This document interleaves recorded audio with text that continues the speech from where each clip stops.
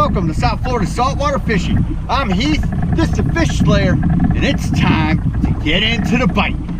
Wahoo in the boat, baby! That's a solid kingfish right there.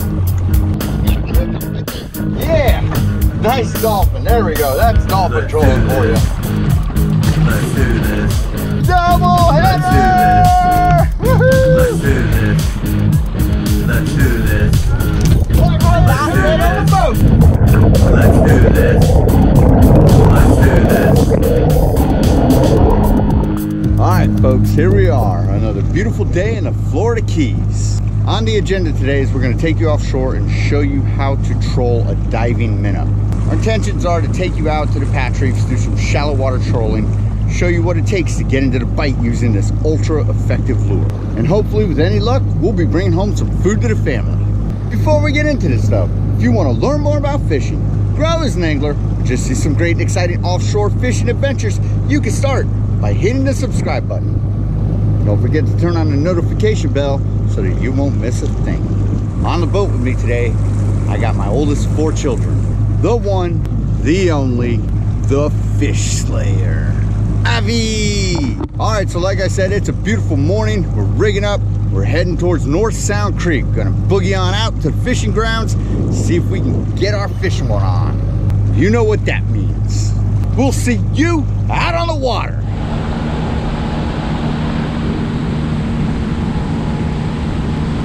All right, folks, so like I said, we've headed out to the patch reefs.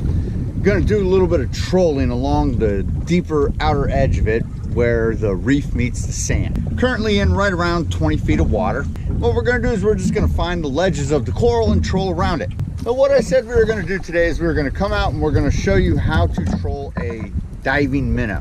This is a Yo-Zuri 6-inch shallow water diving minnow. It'll only dive down to about 3 to 5 feet at most, no matter how fast you pull it. Now, we've got this rigged up on about 12 inches of wire leader because we are trolling the reef and there's toothy critters everywhere. Now, I've also modified it to have inline hooks. Typically, when you purchase a diving minnow, it comes with treble hooks. I don't like to troll treble hooks. They can lead to trouble, especially if you got a fish flopping around on the deck. I don't want to get pegged by it. So, diving minnow, about 12, 14 inches of number 4, 40-pound test wire leader. Our setup is this small Penn International 12H reel spooled with 20-pound monofilament. It's on a 7-foot star rod from the handcrafted series.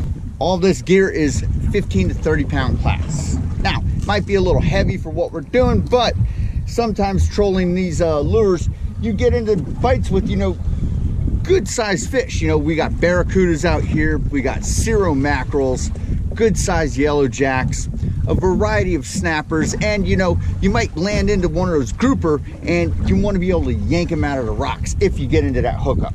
All right, so what we're going to do is we're going to keep this simple, fire up the boat, and we're going to get right into it, start pulling this line, see if we can find us a nice ledge to go along and get into the bite. All right. Just gonna watch what we're doing here. You don't have to let out a lot of line. You gotta let out about 75, maybe 100 feet of line, and you're gonna want to go right around 4 or 5 knots.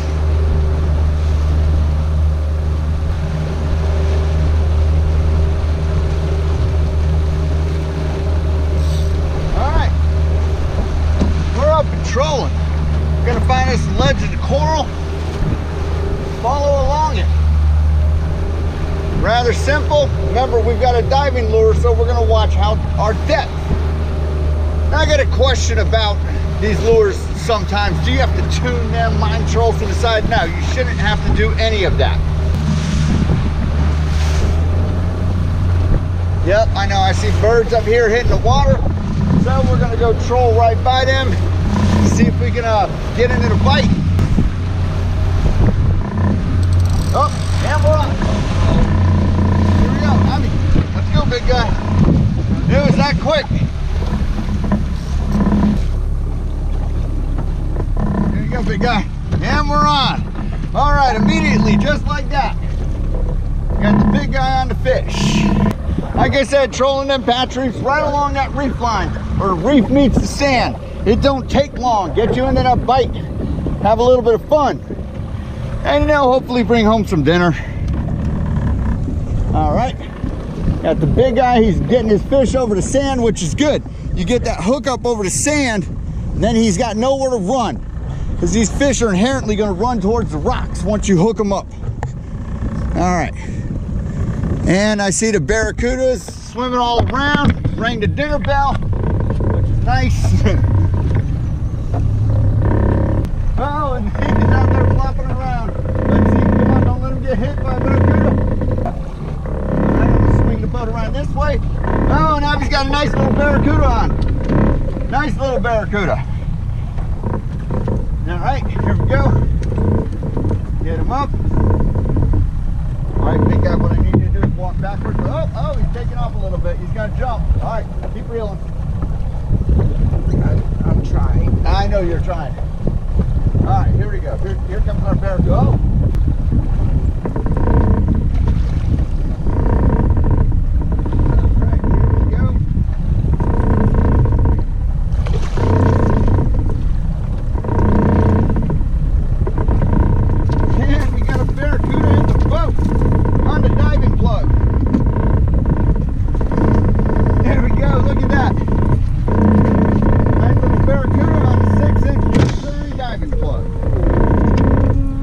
Nice barracuda. Nice. All right, so we're gonna get back to it. Woohoo! All right, perfect. Big guy, good job. Nice little first fish, barracuda. Can't ask for nothing more. Getting into the bite, getting the skunk off the boat. We got tunas everywhere right now. So we're gonna pitch back out the lure. Again, don't let out very far. You don't need to let out 200 or 300 feet, only about 100 feet of line. They will hit it. And again, trolling is about perseverance. If you don't find a fish immediately, they don't hit within the first couple minutes. Don't give up. That's not the way you do it. You hunt them down. You find where they're at.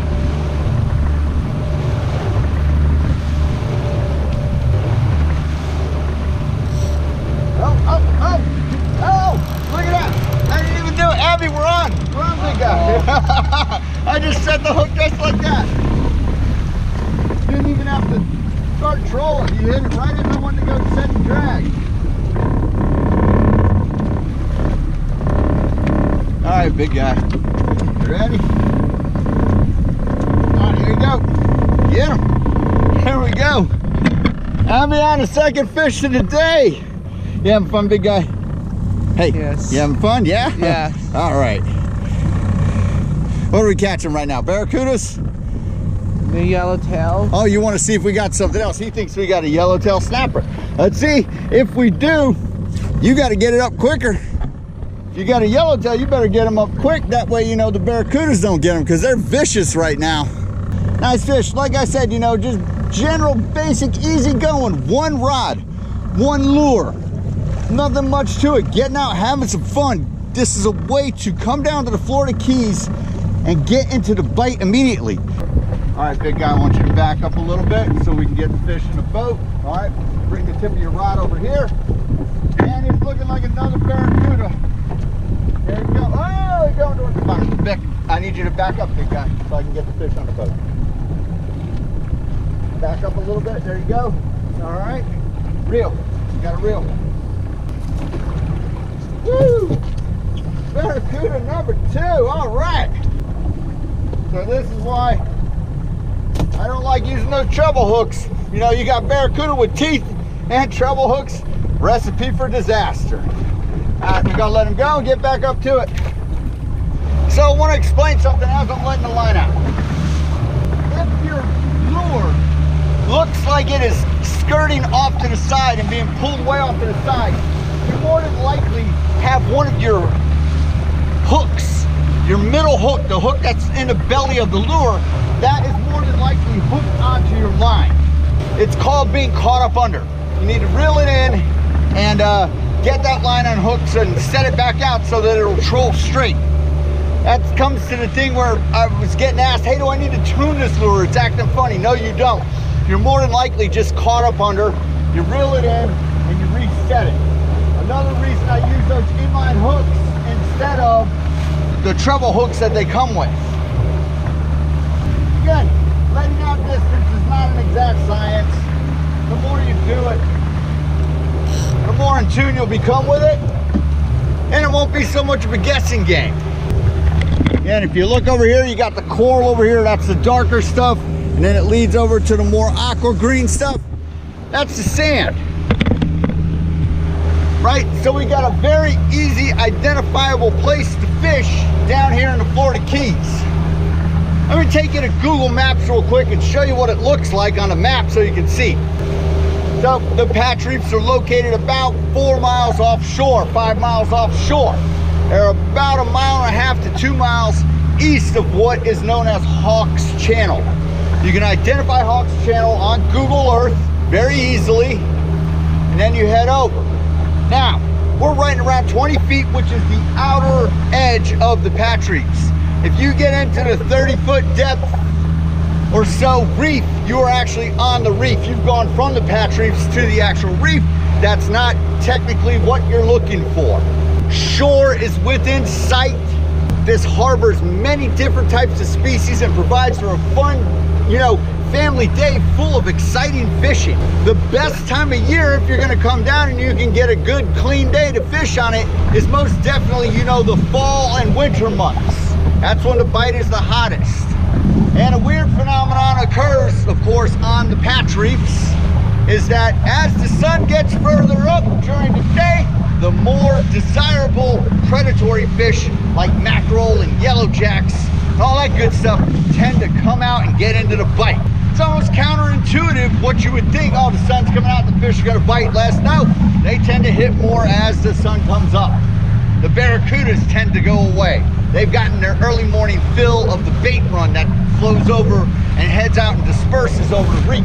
And so as you're traveling along, you're gonna run over these points that are coral heads. You don't want to try and bob and weave around every single one of them. You want to roll over them, because right on the other side of them is where the fish are waiting to ambush. Get into that hookup, get into that bite.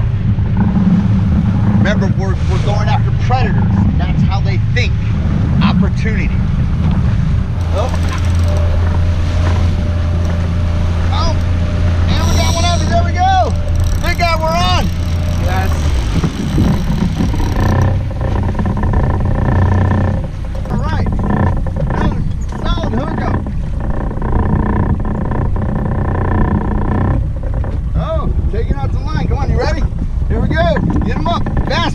It might not be a barracuda.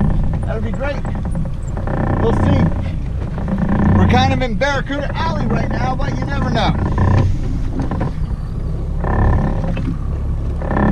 Feel them on there? All right. That didn't take long, just a couple of minutes. Big guy on a fish. You having fun? Yes. All right. And see what we got. You never know. Here come the barracudas. Look at them all. Right down there, there's like 4 or 5 of them. They're swimming around. Like I said, early in the morning, though, it tends to be lots of barracudas. All right, here we go. Here comes our fish. I need you to walk backwards, big guy. Yeah, it's going to be barracuda. All right, walk back a little bit. Reel up, big guy, reel. All right, third barracuda of the day. Get the hook out. There we go. Nice fish. All right, I don't know if you can see it real well, but we've caught those 3 barracuda, and look at how pegged up this lure is getting from those razor sharp teeth. Actually, the bill has been snapped off. So seeing that the bill has been snapped off of the lure already, we're going to switch up lures, switch up hooks, and plop in another one and see if we can continue getting into the bite. Okay, so we have re-rigged to a sort of more brown, same 6-inch Yo-Zuri shallow diving minnow. We're gonna head back out to the same little ledge we were trolling on, plop this lure back in the water, try and find us some more bites. Having a good old fun time whooping butt on some barracudas right now. But remember, as I said, as the day wanes on, if our lures can withstand the punishment they're taking right now, hey, see if we can get some other nice, you know, more, I don't want to say desirable fish, but you know, have a little bit of some dinner we can bring home. All right, so we're gonna let this guy out. Again, about 100 feet.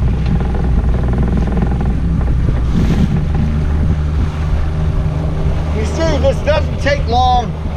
Again, I know it may sound redundant, but it's not complicated fishing. You just pop your lure in, get up to speed, and go. Next thing you know, you're into the bite.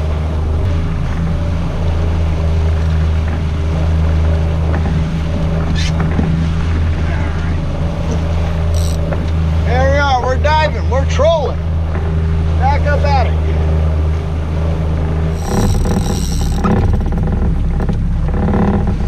That's a good fish, come on, Abby. Yeah, getting ready to put the belt on. All right, here you go, big guy. Go, there you go, he's on. We'll try and keep him out of the rocks. We're on, nice fish, took a good old run. We're gonna kind of double back to him, see what we got.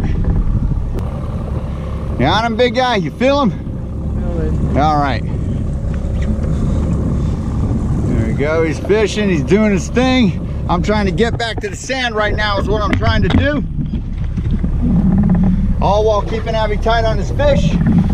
Don't want him to run into the rocks. Real big guy.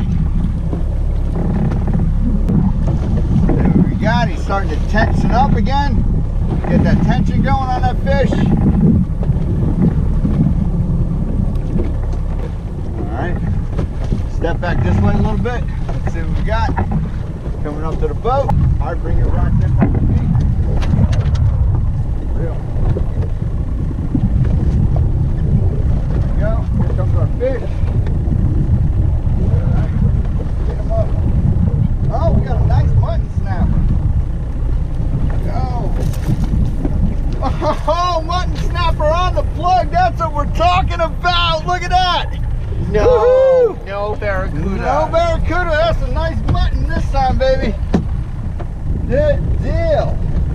All right, there we go. Look at that nice mutton snapper for the big guy on the diving plug. Don't get no better than that. Solid 20-incher. All right, so we're gonna throw him on some ice, make sure we can get him home. That's dinner in the bucket right there. We're gonna get right back to it. All right, folks, and so that just shows you the power and the versatility of this little diving plug, you know. Nice size keeper mutton snapper, you know, and don't ever think you can't catch mutton snapper, you know, trolling, much less have wire leader on it. So, because that's what we got going on here. I'm gonna probably re-rig. This wire's a little bit bent up and I don't want to lose my lure. And we'll go with it from there. Like I said, nice little mutton snapper. We've re-rigged. About ready to drop this lure back in the water. See if we can get back on the bite. Got a nice little point I'm going over right here. It's kind of shallow, it's about 8 feet. I don't want to risk getting the lure hooked up into it. So I'm going to skirt my way around it and just keep going back with what we're doing. All right, good to go. All right, we're up and trolling. Gonna pick up some speed.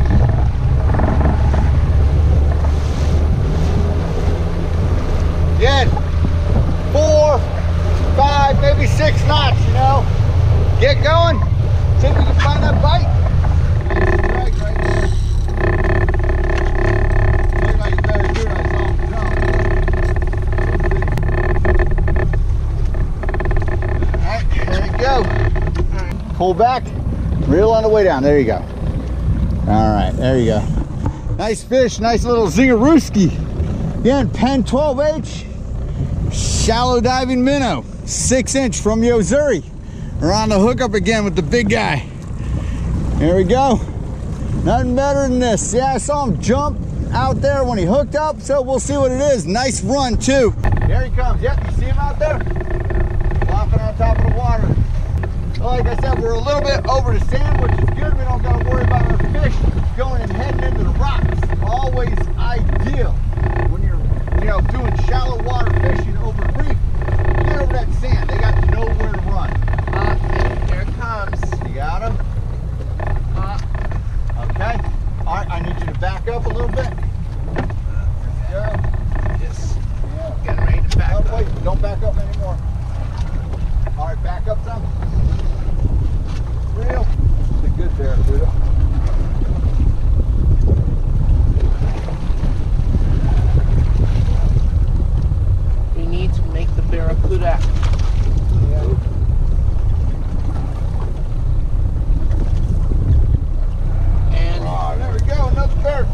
Whoa, all right, put your rod down in the rod holder. All right, there you go. Another nice barracuda back in the drink. All right, folks, so that was some good old-fashioned fishing fun. Headed out this morning with the intentions of showing how to troll a diving minnow. Shallow water diving minnow that'll get you down to between 3 and 5 feet when trolling at pretty much any speed. They're not technically designed to go any deeper. Got into the hookup with a mess load of barracudas, had some fun pulling them in, caught a nice keeper mutton snapper. Definitely can't complain about this day of fishing. Ultra effective, ultra productive, and needless to say, super fun. Brought out the fish slayer, put them on some fish, got it done. So when it comes to lure selection, what I'm getting at is don't be shy to explore. Use something different that you're not necessarily always used to using. Shallow diving plug will definitely get you into the bite. They're not the most resilient of lures. As you can see, we broke off the bill of one after it had been hit by several barracuda, but they do get you into the bite if you're looking for it. And if nothing else is getting tagged and hit, I say give it a shot if you've got it in your arsenal. All right, folks, that about does it for this episode. Hope you had fun. Hope you enjoyed. And I hope you learned a little bit about how to troll with the diving minnow. Till next time, South Florida saltwater fishing, going wherever the cool wind takes us.